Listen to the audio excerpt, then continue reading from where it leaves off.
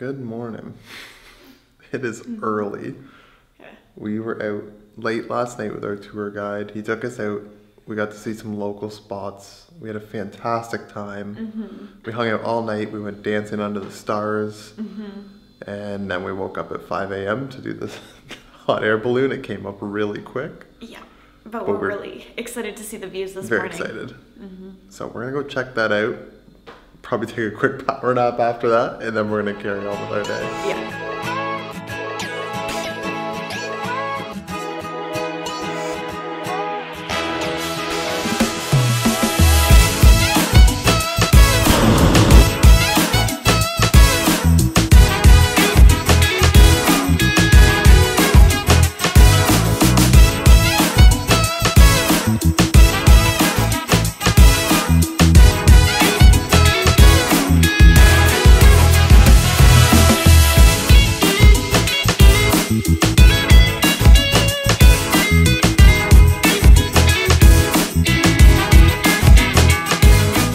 We are rested up and ready to go. The hot air balloon this morning, it was an exhausting morning, but it was so amazing. We were slow to start. We got picked up like 45 minutes late, I think, right? Yeah, we ended up starting at least 45 minutes late, but whatever. Well, picked up and then we had to go pick more people up, and it's a slow process, but then once you're in the air, it is 1000% worth it. Yeah, it was amazing. I've always wanted to do a hot air balloon, Me and the too. price here is like, if you're gonna do it anywhere, it's so cheap here. Yeah. It was like And beautiful $100 views. for two people, if that. It was And you amazing. get to see East Bank and West Bank, and you get to see the Nile, and you get to see a bunch of the temples and tombs. Obviously not in the tombs because they're underground, but you see the entrances to the tombs. So yeah. now we are at Karnak Temple. It's our first stop of the day. And we're gonna go check it out. We've got another stop at Luxor Temple after that. We'll see where the day takes us. Yeah.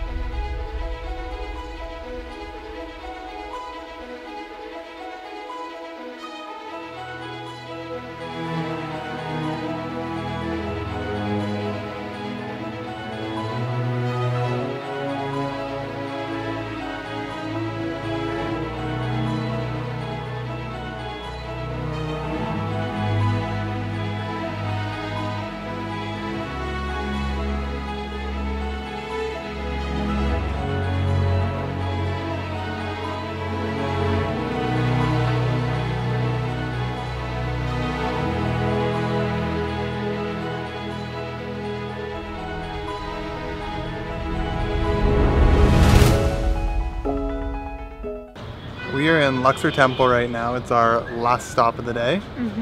And last stop in Luxor. Yeah, this is it for Luxor. We're off to our next destination after this. It's been phenomenal. Our driver picked us up from Karnak Temple and he had a traditional galibaya for us, which is like their... Traditional dress. Yeah, it's like a long dress for men and women.